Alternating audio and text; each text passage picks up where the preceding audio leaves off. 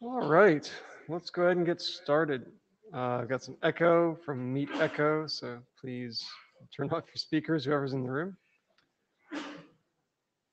Welcome to the OHAI session here at IETF 119. This is the note well. Please note it and understand your obligations that you undertake by participating in the IETF.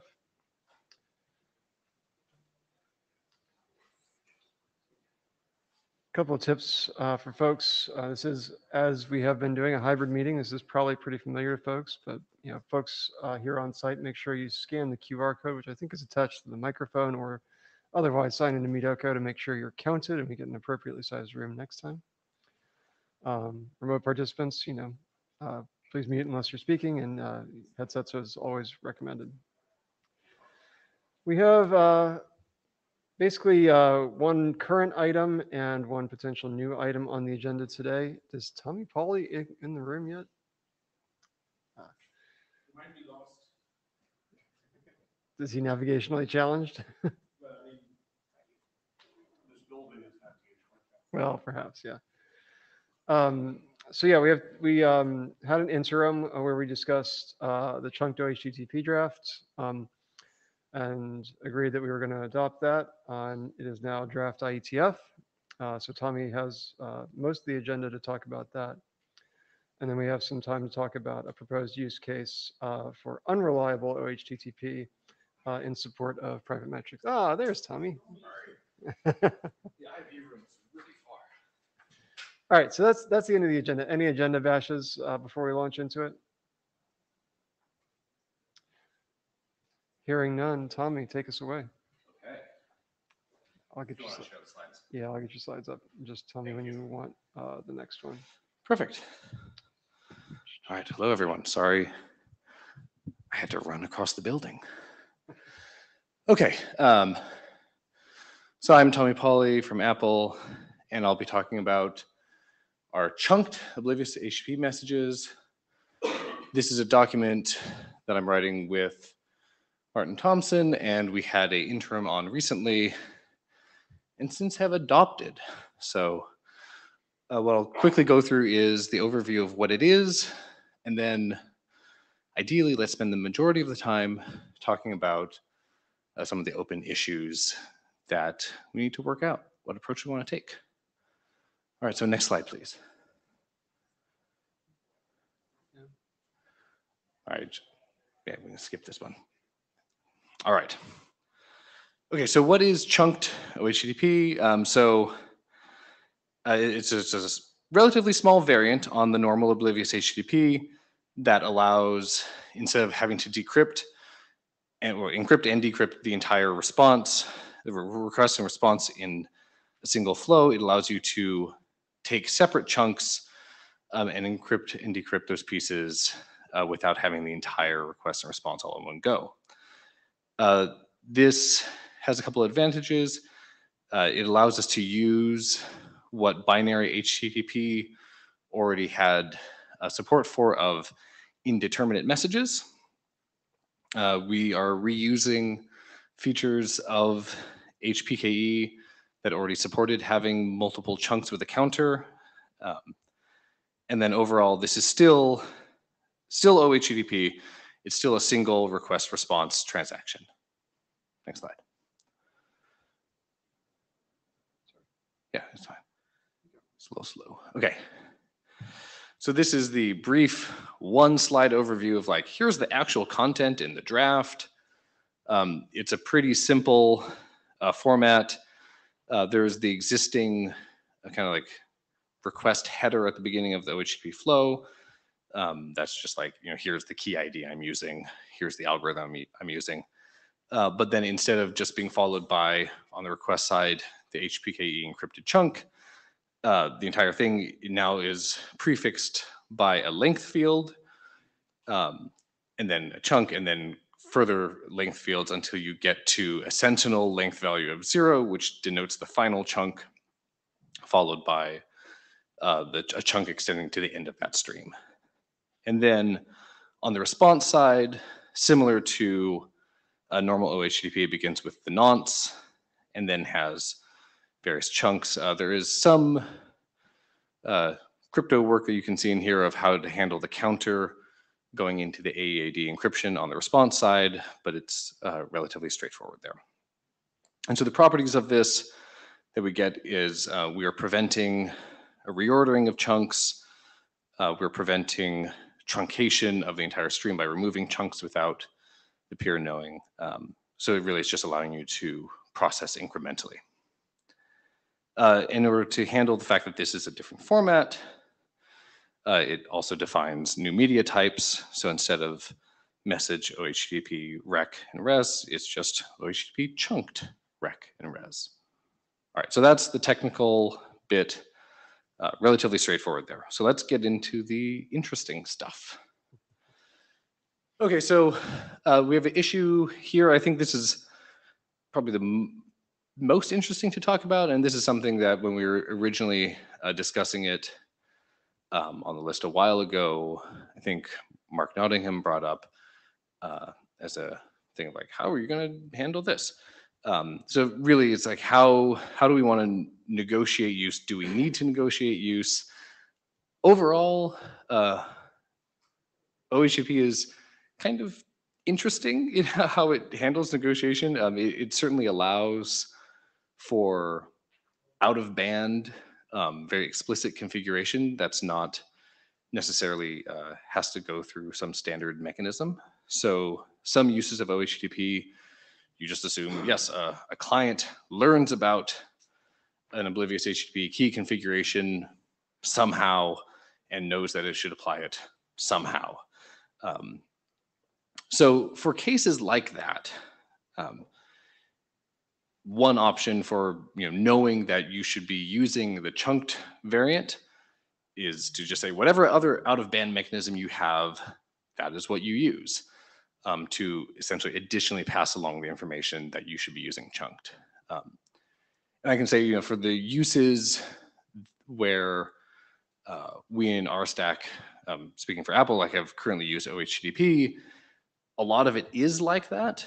So yeah, we've been using it for things like safe browsing lookups, where we're trying to get a hash list of potentially malicious URLs inside the browser. So in that case, we just currently get a configuration from like a cloud served config bag, a protobuf thing, and it can alongside it say, use the chunked variant for this, and all the clients would use that. That would work fine. We also have like APIs today where an app just says, I want to use this key configuration. You could very reasonably have an API where you say, use the chunked variant. Jonah, did you want to jump in? Are we taking questions here now? We can. However you like, Tommy. Yeah, go. Jana Iyengar. So I don't have the context for this. I haven't read the issue yet, so apologies for that. But this sounds like a general discovery problem. Why is this specific to chunked OHTTP? Meaning that you could apply the same idea to any OHTTP relay, for instance, right? It's true. So I think it's more like, how does this fit in? So, right. So today, like, yes, you could get your OHTTP configuration out of band. There is a definition. So like this B option, like the core document does specify, here is the format of the OHTTP key configuration, and that has a media type. And things like we have our RFC on how to discover essentially through DNS that something supports OHTTP. That tells you, hey, go to the gateway, do a get for the media type that is this key configuration, and that's how you fetch the key configuration for that gateway. So there is like I a see. standardized mechanism, but if we are having that, how do we fit in the fact that you would want to do chunked Chunked. into Okay. that? Is it a different media type for the key config? Is it some extension to the key config? Or essentially, and then the other options here are it's not explicitly in the configuration and clients just use it, but that seems a little risky for consistency purposes. Yeah, I agree with that. Okay, that makes sense. Thank you.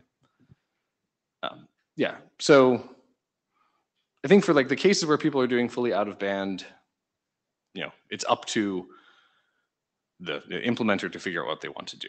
So probably the most interesting part here is, if we have cases like the discovery from DNS or any case where we are explicitly using the media type that was defined in the base draft, how do we, or do we need to know along with that this gateway resource supports chunked, or that the relay supports chunked? There's a lot of things that need to be worked out if this is not something that is like a pre-arranged, pre-agreed setup. Martin, I'd love to hear what you think. So Martin Thompson, Richard mentioned options in the document. That would be essentially something in the form of the client just asks the gateway what it supports. There's client-initiated content encoding support in HTTP, which is a sort of client just tries, which is another option here as well. Right. Which is to Kind of say, like- yeah. And that's not necessarily a bad option in this case. I think the relay doesn't have to do anything special for this one, although I understand that some relays might, based on what I've heard. Yes, I mean, so, but I mean, even if a relay would support it without any other configuration changes, and we can talk about that separately, it is a different media type that they pass along. So if they have a very explicit allow list for known media types for a particular gateway, they would need to at least have that within their allow list. Right. But you would find out fairly quickly when that request was rejected with a 405, or is it 406? One of the two. Yeah. So just trying is not a bad option for something like this. For your discovery thing, I suspect that most of your use cases for discovery won't care to use this they anyway. wouldn't. They wouldn't. And so Lucas had an option D, which was DNS. I might have an option E, which is Yeah. I mean, personally, I kind of lean more towards the, either you have something explicit or you just try it.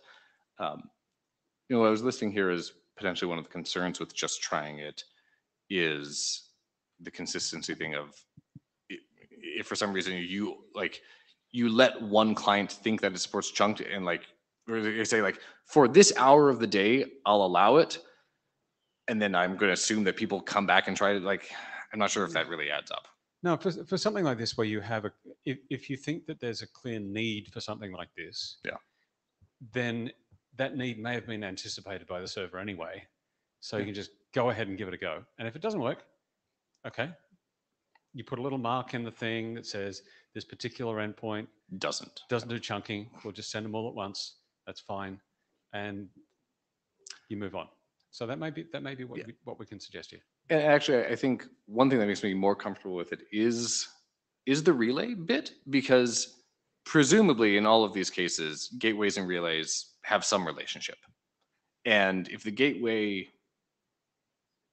essentially says to the relay, hey, I support this media type, you should let this through, then that, you imagine, would be more consistent in letting that through for all clients. And it's a bit indirect from what the gateway sees directly. John?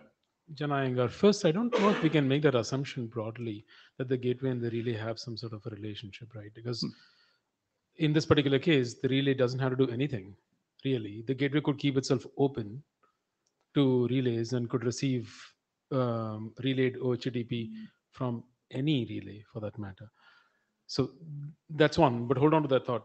The thing I'm not sure about is if an application needs chunked, and you try it and it doesn't work, what's the fallback for the client? Because if you don't have a fallback, then what's the point of just trying?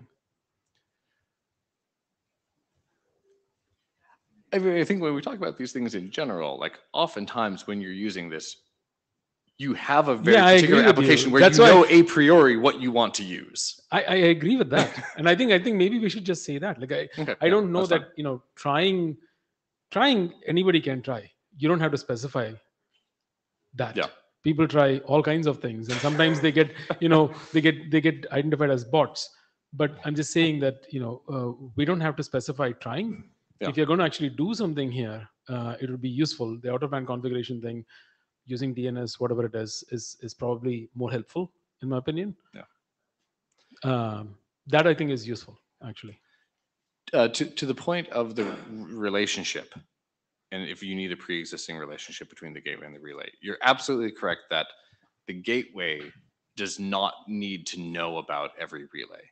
However, the relay, since the relay needs to have an explicit mapping between its path for the relay resource and the gateway resource's entire URL, as well as allowing that particular media type, like you do need a relationship or at least a pre-configuration generally of the relay to know what gateways it allows talking to.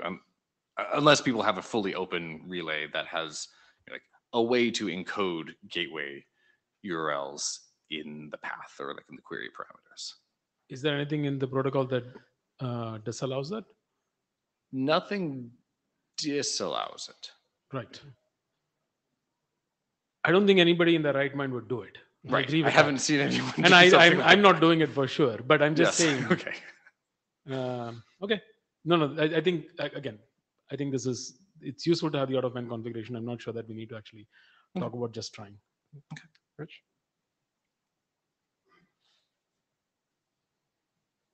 Rich Sauls, Akamai.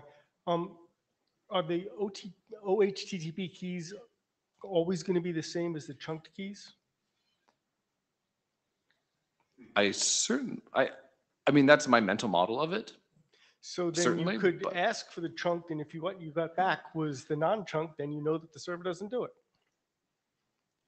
That would be in a case in which you had the key configuration like have a different media type or Okay. something, which is not the case in the draft. Yeah, Right? all right. Yeah, you're right. That's a direction to go, but then that potentially makes things more complicated, more fragmented. Yeah, Mark Nottingham. I think part of what's happening here is that there's not a particular. Wow, Richard. Oh, fair enough. There's not a particular protocol flow that you're trying to bootstrap where you would do this negotiation. Right. There's not a configuration file format that you're standardizing that would contain this information. The use of HTTP so far is kind of ad hoc and application specific. So it talking about negotiation without that context doesn't necessarily make a lot of sense. I think the most you want to provide is maybe some hooks or suggestions about how one might do it if one wants to, Mhm. and that's why maybe the media type might be enough plus whatever. Doing it in the keys, the media types doesn't really make sense to me because that seems Yeah. like it smells bad. It's like you're I agree. using some out of band information there Yeah. where it doesn't make sense. I agree. It's not about the payload. You're using media type for something else. So I wouldn't do that. But I'd say, yeah, maybe just have the separate media types for the actual payloads and maybe, suggest some patterns of use at the most. Yes, I think that makes sense. All right, so we've reached the end of the queue on that topic. I closed it to manage Great. time. Do you feel like you've got a direction forward? Yeah, I think. Yeah, we're not doing anything explicit. I think we just want to describe, as you were saying, the patterns of like this could be out of band. It most likely is. And here, like, if you're trying because you think it's supported, here's the right approach to take. And if one day we want to approach like some automated OHTTP setup configuration file format or something, yay. Sure. But that's work outside of this document. Okay, great. Thank you. Good feedback. So this was a comment on this issue, which is probably not applicable since we're not trying to put this into the key config, that if we did, that would be subject to consistency checks. Probably a good reason not to do that.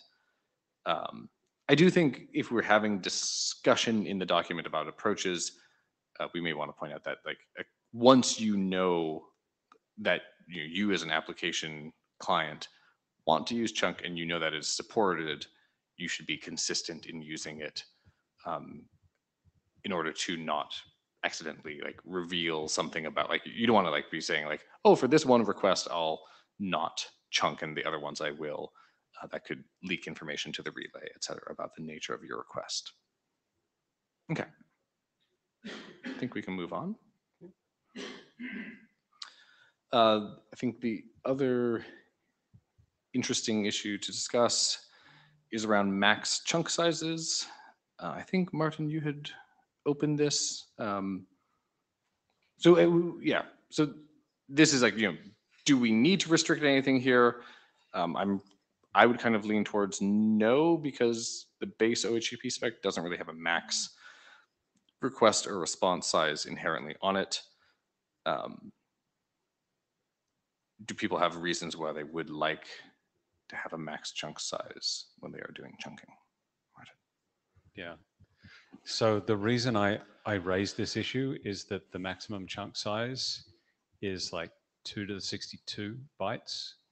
And it turns out that if you're Chunky. doing an AEAD and you have to hold 2 to the 62 bytes all at once before you can release anything, that might be a little bit bad.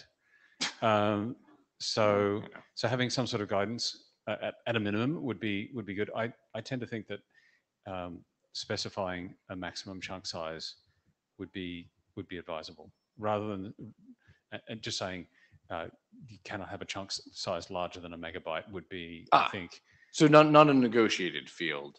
Just Not a negotiated field, just a straight up, if you want interoperability, here's the number. If you have out of band information that says otherwise, go for your life. But if you want interoperability and you don't know what the other side is willing to tolerate, here's the number, and we can argue about that number. But we can pick your favorite power of 2. Which is kind of like this last option here. 5's a power of 2, is it? Not an integer power of 2, he says.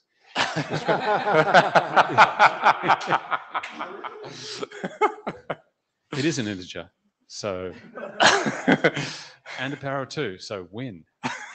5 it is. Hello, Lucas Pardew, a co-author on the resumable uploads draft that just raised an issue on ourselves in the last couple of weeks, where we were discussing upload chunk sizes. It's a different interaction model, but that work is based on existing work of resumable uploads pre-standardization, where some of those folks did benefit, because the maximum thing you want to upload is potentially terabytes, but each proxy in the chain of the intermediation of HTTP in the world might have their own restrictions on per chunk upload, even though it's not transfer. So we have an issue there. I don't know, like, we were suggesting some headers to kind of advertise these limits to help avoid having to hard code things, and make it was a per resource limit as well, rather than a server limit, so that you could maybe have discretion between a free tier of an upload service versus people who might be willing to pay and have more things. So it feels like there's some overlaps, and maybe some of the stuff that we're talking about in that group are relevant here, or maybe there's some text you're going to put up that we would borrow back, depending on how the discussion goes. But yeah, that's interesting. I mean, while I could totally see for that case having the per resource negotiation would make sense, for like the consistency and privacy reasons, I'm leery of that here. So we may come to different conclusions just because of the different nature of that would the be privacy totally boundary. fine. But maybe if we put that in a header and we define the header that you could reuse here, and you just always had the same value, maybe. Yeah, or I'm worried that a header becomes an attractive thing to look like it's a negotiation, and instead we may want. But we could say like default values of recommended values are similar. I think like if I'm using this, wanting to limit the maximum amount of memory you have to commit to receiving a response is probably one of the stronger reasons to do it. So I do think it is important that we have a maximum.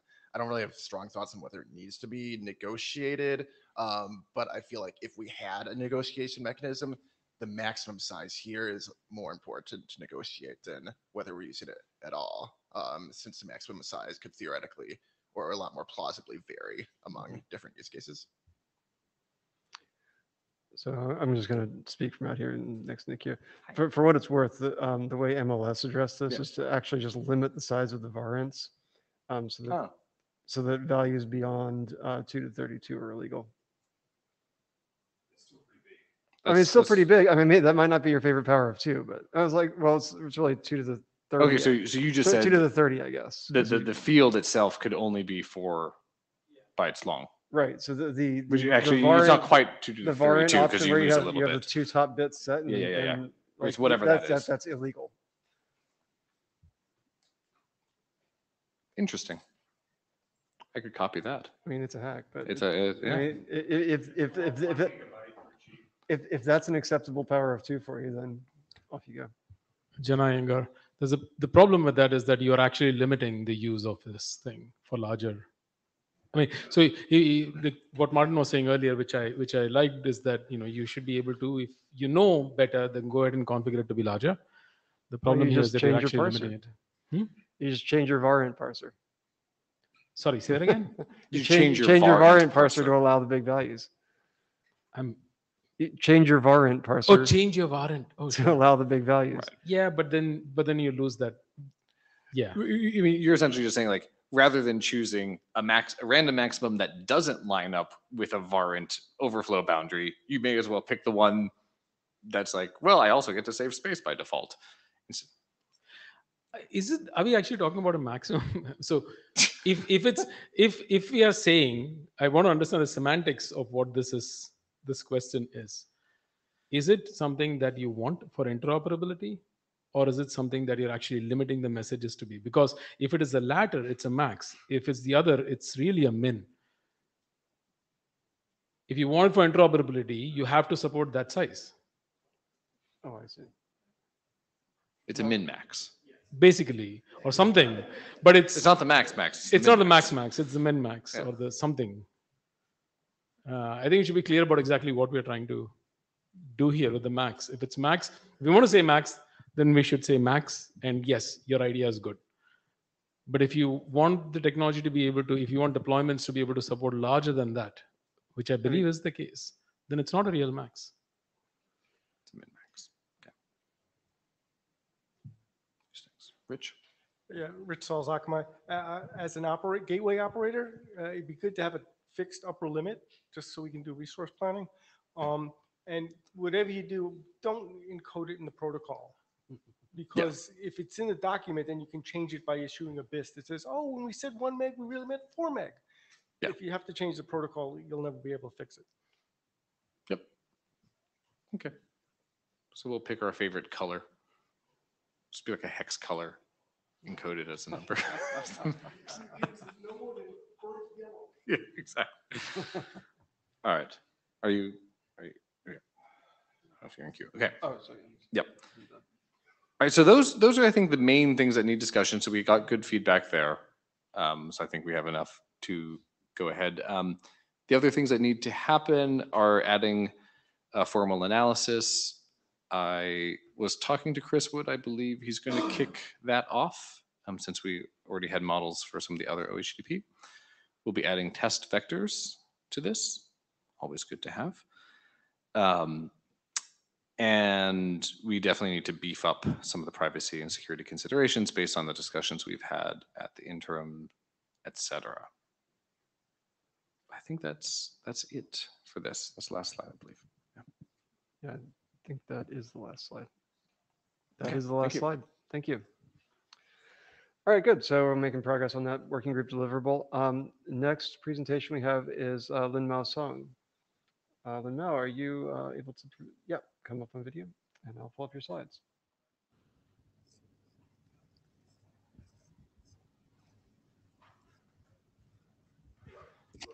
And Lin Mao, just let me know. Hi. Hi, everyone. Limo from Apple here. In this short presentation, I'm going to share how our use cases. Lin-Mao, we're getting some background, a lot of feedback and background noise. Do you maybe have a headset you could use? Oh, right. Let me try.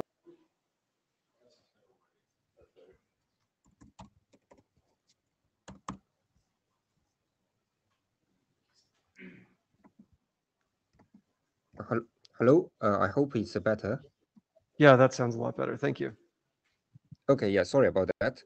Hi everyone. In this short presentation, I'm going to share how our use case has been using OHTTP on our platform for privacy enhancement, and how the other draft, which was previously discussed, the unreliable OHTTP extension, might be able to help us further to enhancing our privacy protection. So, next slide, please. I don't think able to move the page forward. Oh, thank you. So the main component of our system is shown up here. The specifically the main component is on the right-hand side, the DAP leader, and it is basically an implementation of the distributed aggregation protocol, which is another IETF draft standard. So for the sake of this presentation, we won't go into the DAP protocol details, but it should suffice to say that the leader ingests a huge amount of data from the participating clients, which is shown on the left-hand side. And the data contributed by the clients can be privacy sensitive. So for example, they might be measurements and the machine learning gradients and so on. So to safeguard the user privacy, we have a number of measures in place. For example, differential privacy noises, and OHTTP is one of these measures. The way we use OHTTP is to basically force every payload from the client to go through the OHTTP transportation. And in this way, we leverage the OHTTP to decouple the client's IP address from the target resource, which is the DAP leader in this case. And sorry, next slide, please. Thank you. However, there are other things unmitigated, specifically the relative ordering and timing of the uploads remains a concern. So here on the diagram, I'm using different lines to represent different clients' upload. And one might be able to argue that for one specific client, its requests, its payloads are among a vast ocean of other OHTTP requests, and so might be masked among the crowd. However, if you look at the path between the gateway and the leader, the relative order and the timing of the requests are more or less still preserved, and so can still be inferred. So in theory, the information may still enable a malicious observer or a malicious leader to craft certain smart correlation attacks. Next slide, please. So what we have found, we seem to have found that the previously discussed unreliable OHTTP extension might be able to help mitigate this risk. Why? Because as previously discussed, this extension would enable the relay to reshuffle and batch the requests, and thus mitigating the aforementioned risks. Next slide, please. Here is here are our. We would like the working group to review: is this a reasonable use case, and also is the unreliable OHTTP extension the right approach? We are aware this extension was previously discussed, and there were outstanding questions. So there were details to be ironed out. For example, if the accept header is the right way to signal the support, and the other issues, for example, if the batch might need to be inspected further to prevent a new attack surface, and so on. And there are also other more thought-provoking questions. For example, if this should really be a more fundamental change to be discussed in the HTTP group. But it seems to us that the extension can be a promising solution for our problem, and we would really like to hear your opinions. Yeah, thank you very much. All right, Ben Schwartz, please.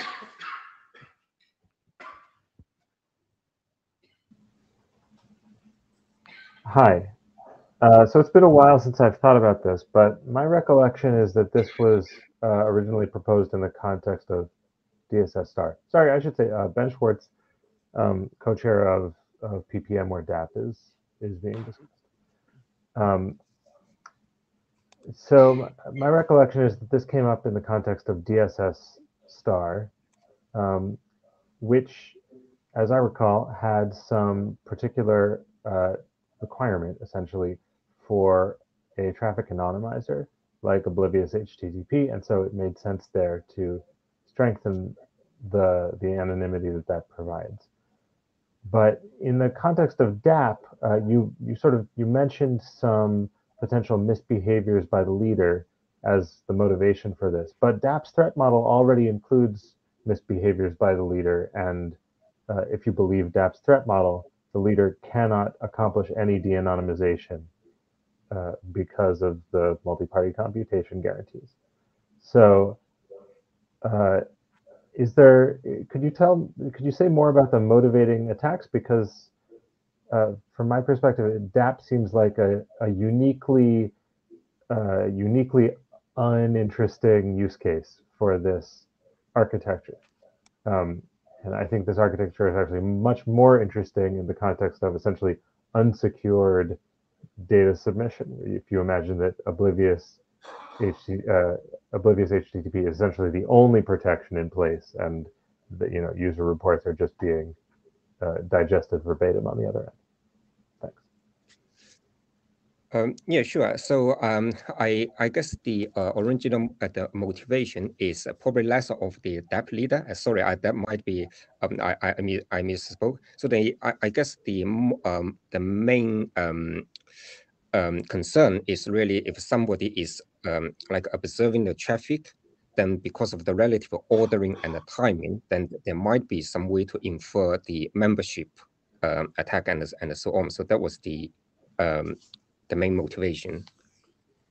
So my understanding is that this wouldn't help with that, because you would still be able to infer. Somebody sent a report. It was aggregated into some batch by the unreliable OHTTP relay, and then that batch was passed up into DAP, which did its analysis. And so whether this is in place or not, the only thing I can infer is that this user appears to be a member of the batch from which we have this aggregate output.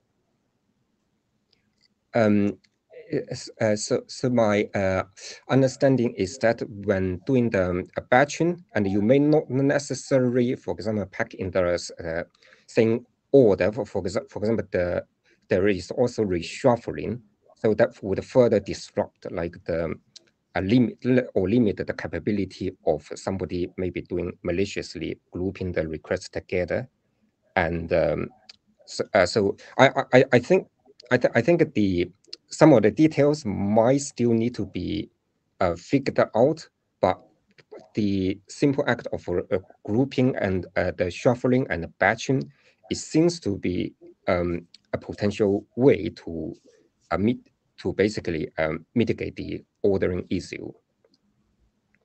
Okay, well, so I guess I'll say I'm not convinced that there is an ordering issue, and I think if there is, it can probably be addressed within DAP internally. But so it's not. I'm actually not opposed to this extension in general, but I'd like to see a more compelling use case. Sure.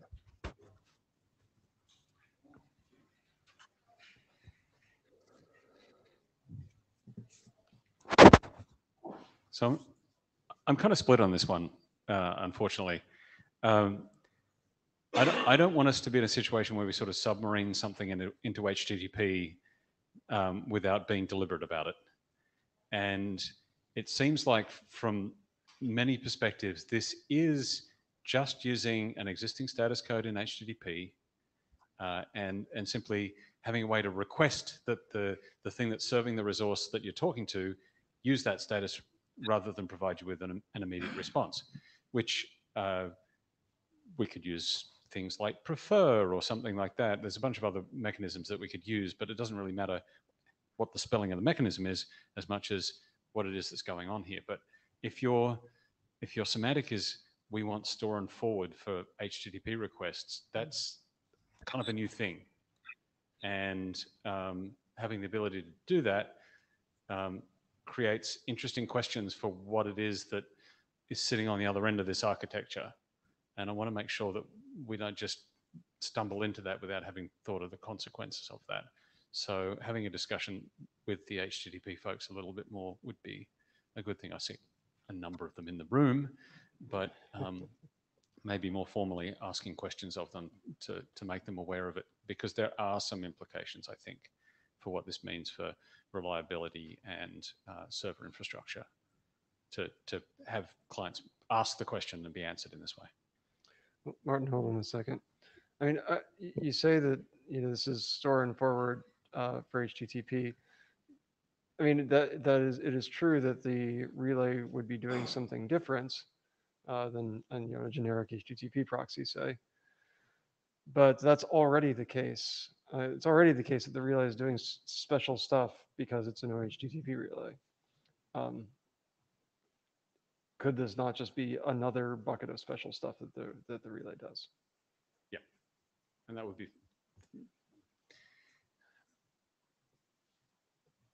if we build a mechanism, it's going to be somewhat generic in nature. That's the thing that concerns me there.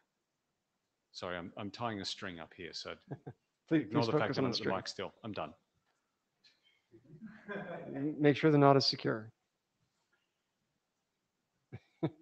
Would you like a bow line or a...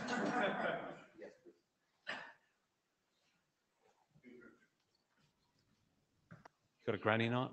Is that okay? Just takes time. Got to do it right. All right. Anyone else have thoughts on this draft? Anyone violently opposed to adopting this draft? Opposed at all? In favor? Mark Nottingham, you were making a gesture. Are you trying to enqueue? This used to be easy back I give you permission to approach the microphone.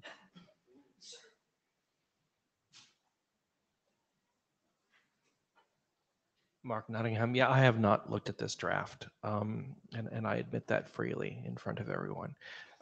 But listening to what Martin was saying, and from a very quick skim, yeah, I'd be very concerned if this was changing the footprint of HTTP unintentionally.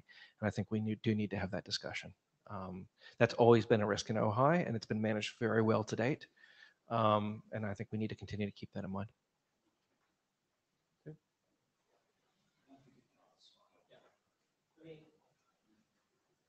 Just very generally, every time you make a change to HTTP in a significant way, you have to think about how it interacts with all the different components and all the different functionalities in HTTP, and that can get quite complex.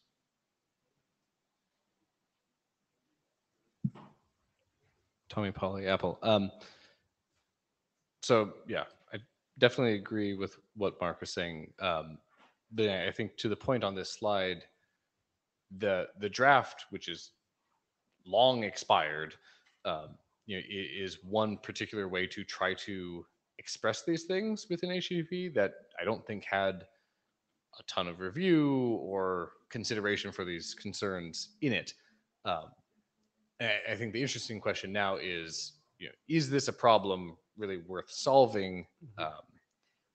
That, and maybe to Ben's point, maybe it's things other than DAP, but other cases where we have some sort of upload that the client has no useful need to get an encrypted response from the gateway, and there are privacy benefits to having to be batched and potentially scrambled before it actually gets to the gateway. So is that a useful thing to solve? And then secondarily, can we find a way to write it in a way that either is only using existing semantics that isn't exposing something as a new attractive nuisance within HTTP, or can we very narrowly scope the semantics of what allows this such that you couldn't use it generically?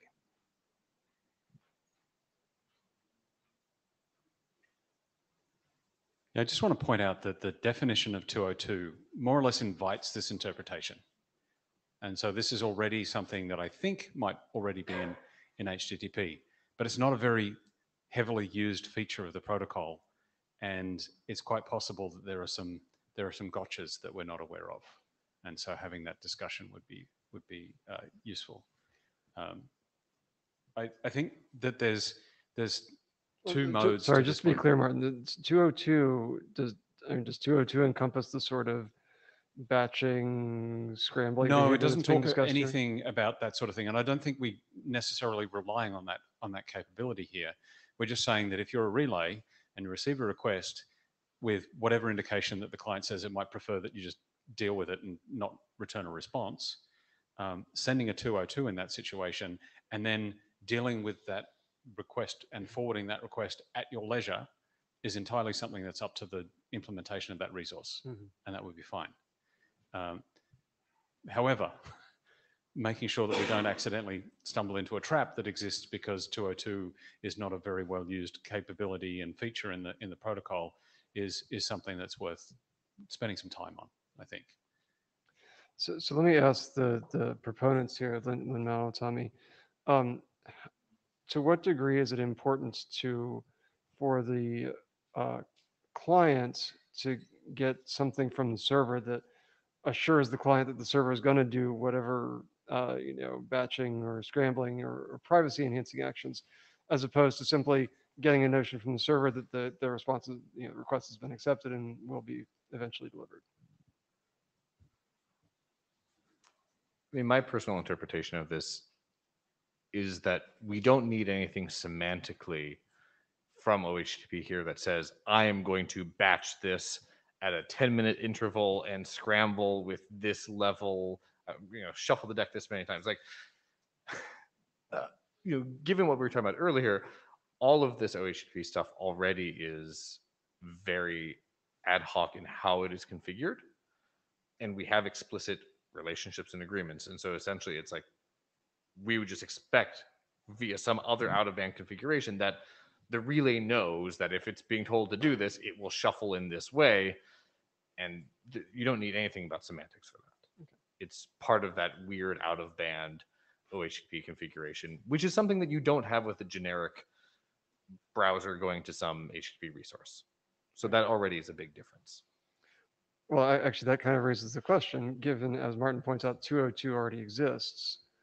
Could you just have a relay that supports this behavior just return 202 all the time? You could, yeah. So you could say there's no way to ask for this. It's just like, this is a relay that the relay would know that for this gateway, it always sends 202.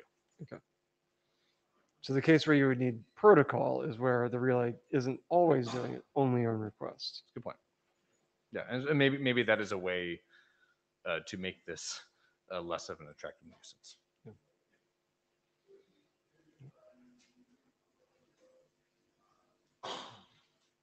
Yeah, just to clarify, I think there are two layers of questions here. One is, how do you, the relay itself is an HTTP resource. So how do you perform this protocol interaction using HTTP with the relay? The other layer, and that's a question that can be answered, and it probably has to do with the definition of the resource, which means this document might have to update the original OHAI document because it's actually changing the semantics of an existing resource potentially. But that's a discussion to have. The other layer is the one I think Martin was referring to, is that because this is a protocol built for applications that are expecting to be using HTTP, if you're changing the interaction patterns that are implied by that, you're changing the expectations there. And that's, I think, what needs more digging into. All right, Lin-Mao, I hope that was helpful feedback. I don't think we have a clear next step here, except hopefully that was useful and you can evaluate where you'd like to go with this. Yeah, thank you. All right, thanks for the presentation. All right, that brings us to the end of our regularly scheduled programming. Does anyone have any other business for the working group? All right, then in that case, have a good evening. Have a good morning or afternoon or whatever time zone it is where you are, the remote folks. Talk to you all later.